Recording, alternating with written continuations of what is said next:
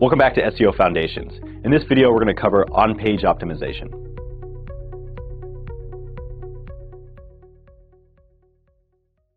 There are hundreds of signals that are used by the search engines to determine the best search results for any given query. Generally speaking, these signals can be categorized into two broad categories: relevancy and popularity.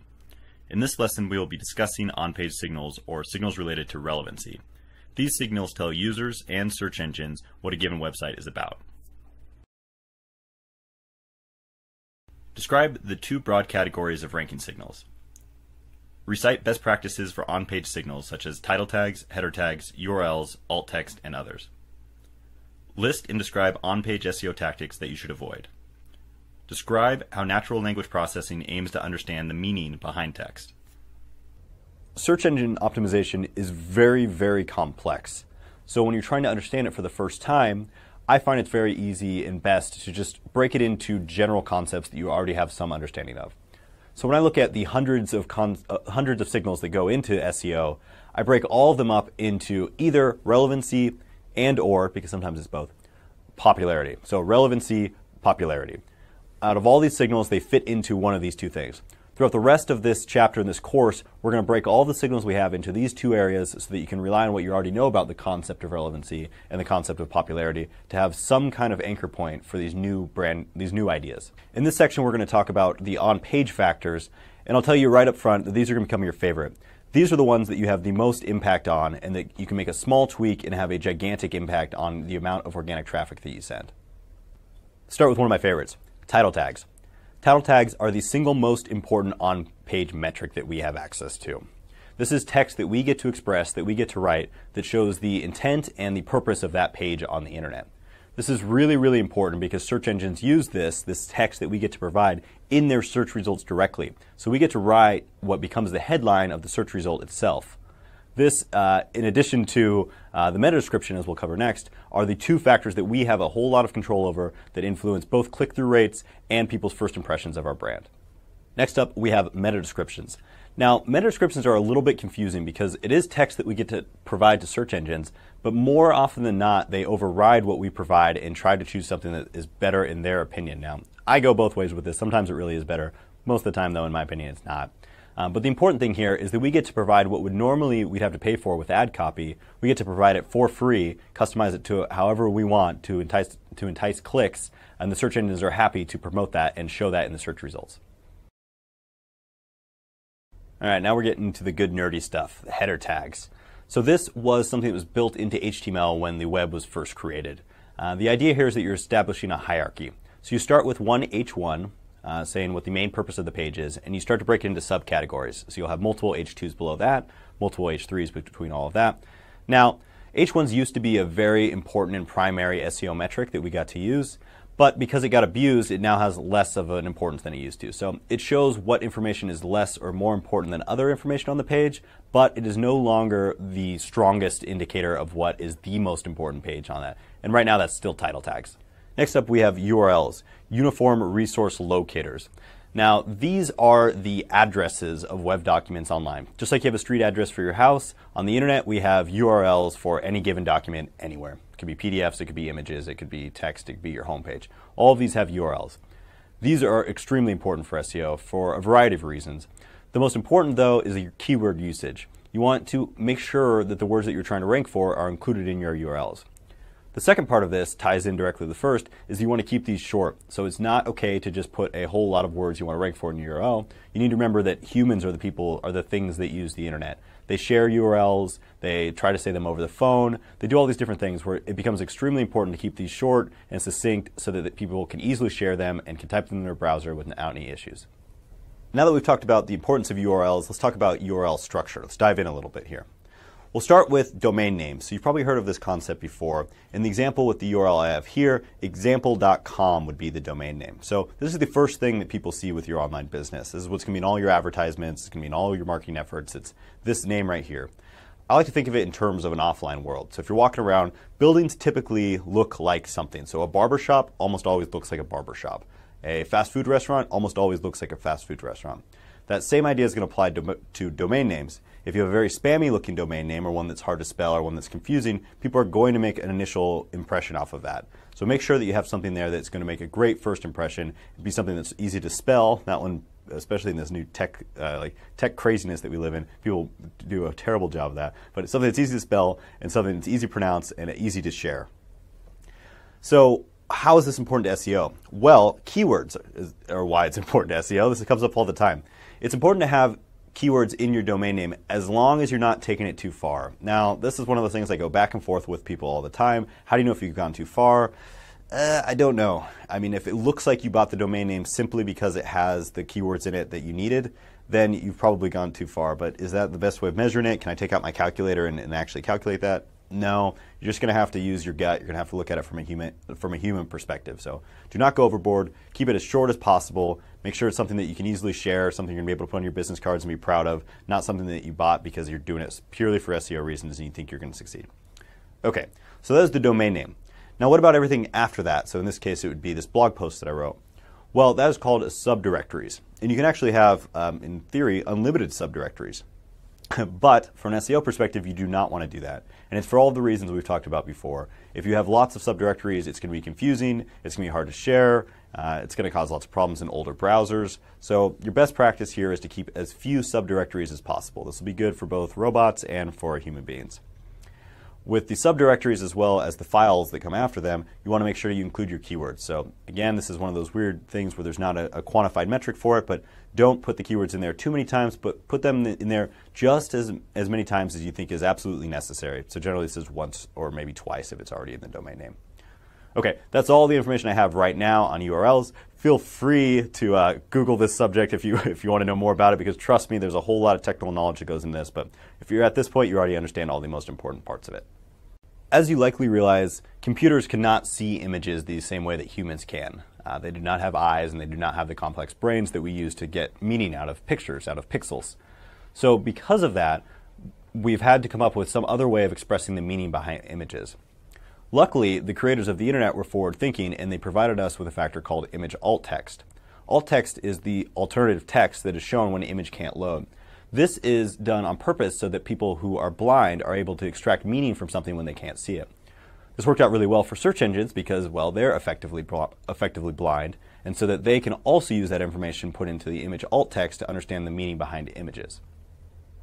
Internal links. So we have an entire section on links, but what I want to cover at this point is just internal links. An internal link is a link that points from your website back to a different section of your own website. It is not pointing elsewhere, and it's not coming from elsewhere. It's from your website back to your own website. This is important from a relevancy perspective. You'll see internal links in your main navigation when you'll have one that likely says home, one that might say contact us, or one that says about. What you're showing to search engines and to humans is that this section, that if you click on this link, will be about our company, or this will be a place where you can find contact information for us. These links are not votes like external links, but they are relevancy metrics that are extremely helpful. When a search engine crawls and processes your website, it doesn't simply look for the instances of keywords. It's a lot more complex than that. It's using a technology called NLP, natural language processing. What it's trying to do is it's using algorithms to try to understand the meaning of text the same way humans do when they listen to other people talk or read text.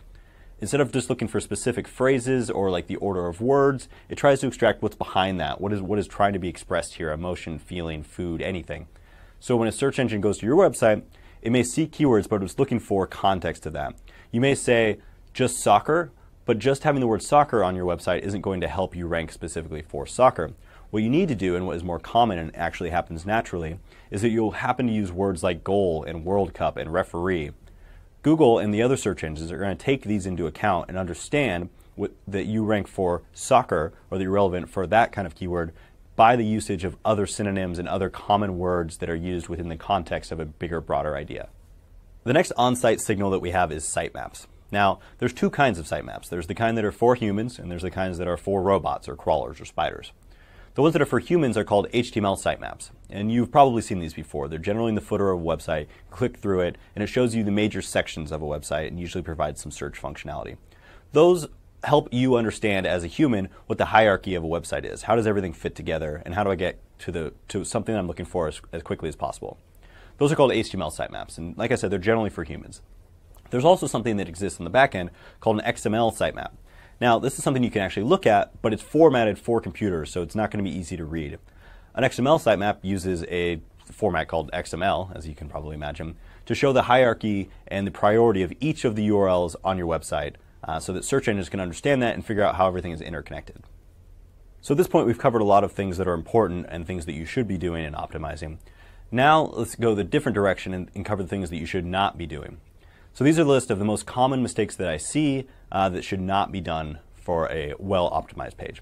The first one is keyword stuffing. So back in the day, it used to be helpful, and again, this is in the past, it's not true anymore. It used to be helpful to put lots of instances of the keyword that you were trying to rank for on the page. Search engines, and humans for that matter, are a lot smarter about this now than they used to be. Keyword stuffing does not work. You're not going to rank better for any given phrase by including it 100 times on the page. So this is something that doesn't work. You should not do it anymore. The next one is hidden text. Unfortunately, I still see this one all over the web. This is when you write content that is solely for search engines. It's not for people. And you'll put it, say, white text on a white background. So a search engine can see this because they're a crawler, they're a machine, but humans cannot because they cannot see the difference because there's no contrast. Now, that also used to work back in the day, but it does not, and that is not a useful thing to invest your time in today. Search engines can tell when it's white text on a white background. That's actually very easy to tell from a computer science point of view. There's other ways of trying to hide things, but when you hide text, modern search engines are most certainly smart enough to be able to figure that out. Probably better than humans, to be honest. So don't bother trying to hide text just for search engines. They're going to figure it out and it's going to work against you. The next one is repetitive anchor text. So we've all read these articles where you get to a page and it just doesn't feel like it was written for people. You're reading a sentence and it's redundant. It's got lots of links in it that really don't need to be links. It confuses the flow of the information on the page because you put links when they're not necessary. This also used to be a tactic that used to work but is no longer helpful. Search engines, the natural language processing algorithms they use have advanced significantly, so they can tell when something is not readable, when something is probably intended for machines and not for people. So do not waste your time on redundant links and trying to sculpt your page rank or your link equity or the value of your links anyway like that, because just today's world, it does not work. The last thing that we have on here is cloaking. Cloaking is the idea of showing one thing to search engines and something entirely different to humans. Now, this is also, like everything else on the list, something that used to work, but as I've mentioned before, search engines, their algorithms have gotten much smarter and much more clever, and they can almost always figure out the difference between when you're doing this, if you're showing one thing to search engines and something else to humans. With only a few exceptions that I know of, which are in the process of going out, there's no reason to do this, so it is not something worth investing your time in. Now we've covered all the most important on-page optimization factors.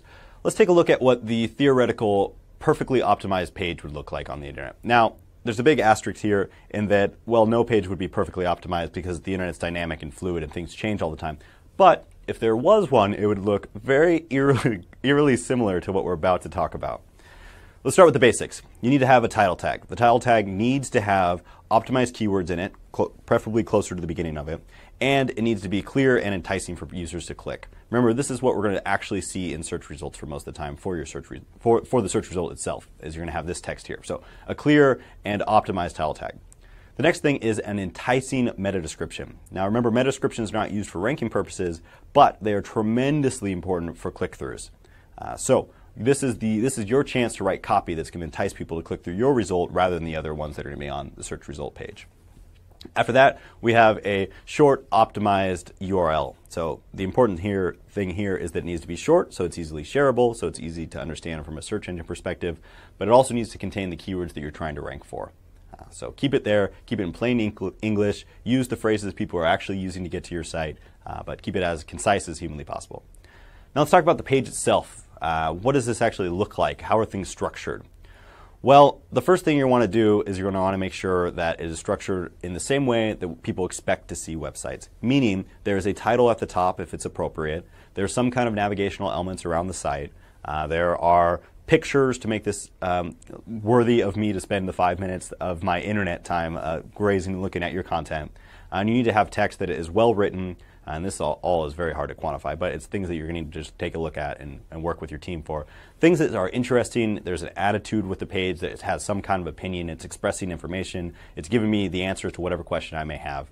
You need to make sure this content, at the end of the day, is written for humans. This is something that I would share with my best friend because I think this is the single best source on the internet for whatever my information need is at that moment.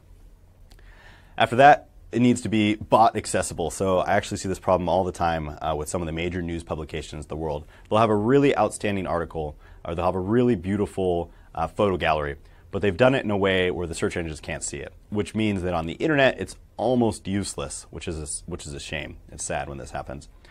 What you need to do is you need to make sure that you have the world's best content, which is hard enough, but you also have to make it accessible to search engines. So this is certainly very doable. Just avoid technologies like Flash and say Silverlight and use more of these open standards like HTML5. That'll get you all the way there.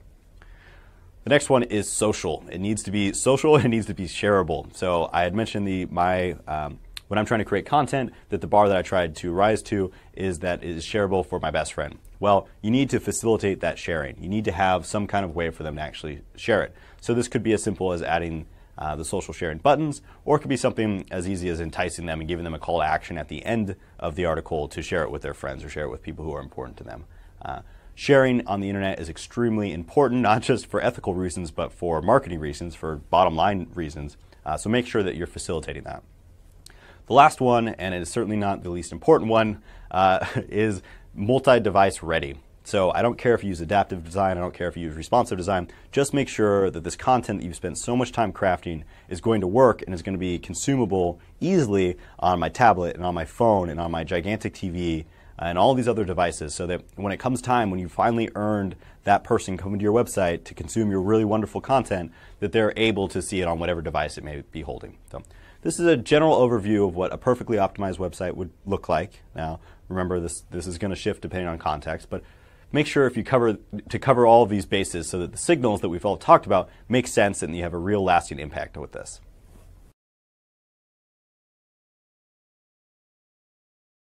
The two broad categories of ranking signals are popularity and relevancy. Of the on-page factors, title tags are the most important individual field. Header tags are important, but less so than they were in the past. URL is important and should be semantic. Alt text is important for search engine as well as for blind humans. Avoid keyword stuffing and link sculpting. You should always avoid keyword stuffing, hidden text, repetitive anchor text, and cloaking. Natural language processing is a technology that aims to understand the intent and semantic structure behind text written by humans.